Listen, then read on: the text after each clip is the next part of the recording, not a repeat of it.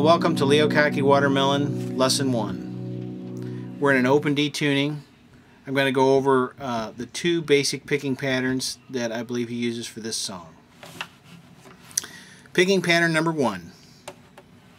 It's the 5th string, thumb.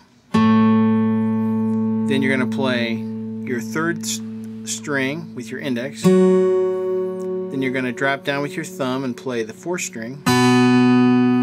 And then you're going to use your middle finger for the 1st string.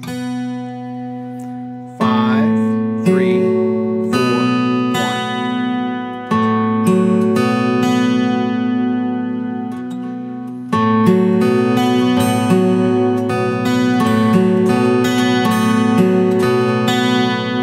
5, 3, 4, 1, 5, 3, 4, 1.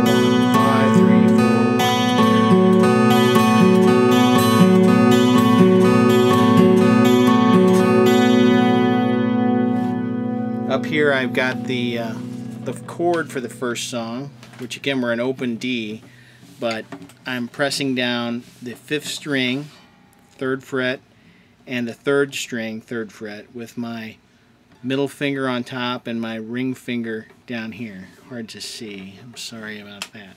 So that's the chord I've got. This is the pattern I'm doing. 5, 3, 4, 1, 5, 3, 4, 1, 5, 3, 4, 1.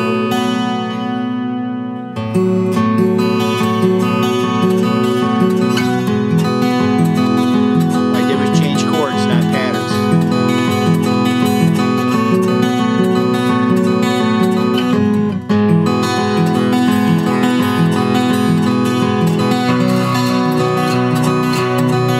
Now I did change to all open strings. I'm not chording anything, I'm just playing an open D chord, and I changed my pattern.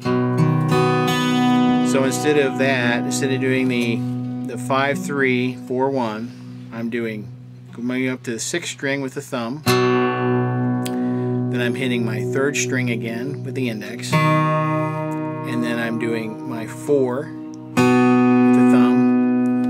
And then the 1st string with the middle finger.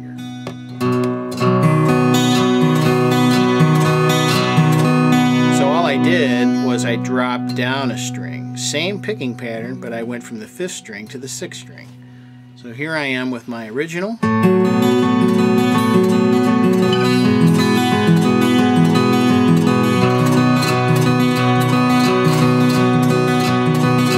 I'm going 6,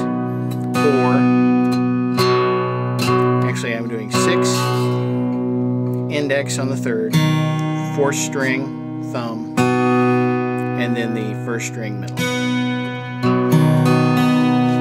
I'm going to do these two patterns. I'll do them open. We'll put this little piece of paper in here and maybe you'll be able to visualize that a little bit better. So I'm doing the 5, 3, 4, 1.